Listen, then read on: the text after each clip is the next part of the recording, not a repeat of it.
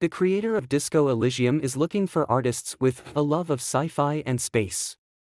Mention of sci-fi and new worlds in ZA/UM's postings is surprising, but Elysium is already pretty otherworldly.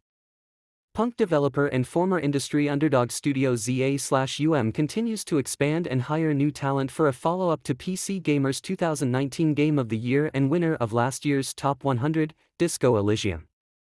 The details in these job posts might just shed some light on the studio's anticipated next project.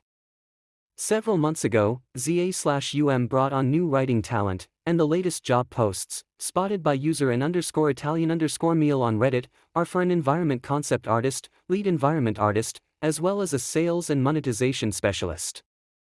Arguably the most eye-catching thing here is both artistic positions' mention of sci-fi, and the environment concept artist post includes new worlds, space, and the arresting declaration that any new hire should understand that there are more things in heaven and earth than are dreamt of in philosophy.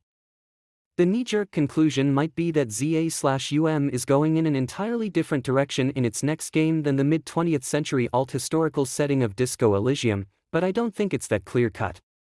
Creatively named Reddit user the Frankofturducken points out that ZA/UM is highly invested in the world of Elysium. The core team has been constructing it on and off for 20 years or so now. What's more, Good Frank points out the figurative potential of the language. The sci-fi, non-Earth stuff seems to imply they want somebody who is imaginative/creative in environment creation, not necessarily that the game will be interstellar in nature. They continue, I take it more as a design philosophy, if that makes sense. That's a sentiment I can definitely get behind, and it also lines up with ZA/UM's tantalizing public statements about its future endeavors. In a great 2020 GameSpot video focusing on Disco Elysium's interface, lead writer Robert Kurvitz says one of the most exciting things I've ever heard about an unreleased game with regards to the studio's future work, I'd like to do what Baldur's Gate 2 did for Baldur's Gate 1. Kurvitz goes on to describe more intense, pitched scenarios that Disco Elysium's tabletop-esque skill system could be used in, and had previously mentioned ways he wanted to expand the game's thought cabinet.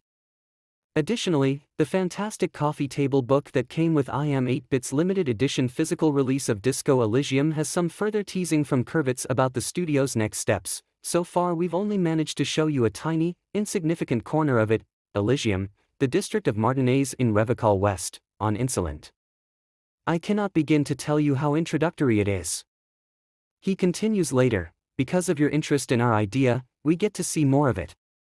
Jamrock, I hope. And then to other isolas.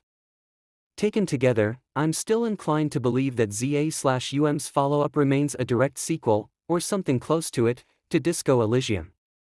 The environment concept position further calls for a knowledge of architecture or city planning, and that certainly jives with a game set in Jamrock, the larger urban district adjacent to Martinez. I interpret that call for a sci-fi ethos as referring to the setting's fantastical alternate technologies and dreamlike, otherworldly metaphysics. A more concrete conclusion you can derive from these posts is that ZA/UM's next game will use Unreal Engine 5, as opposed to the Unity engine used to create Disco Elysium. The environment lead post specifically mentions candidates with Unreal experience. This could potentially make for some interesting stylistic or mechanical changes in a Disco Elysium sequel. I can't immediately think of any games that accomplish an Infinity Engine style, fixed camera angle with pre-rendered backgrounds using the Unreal Engine, and though the middleware has proven itself to be amazingly flexible over the years, it's always been defined by real-time, full 3D environments.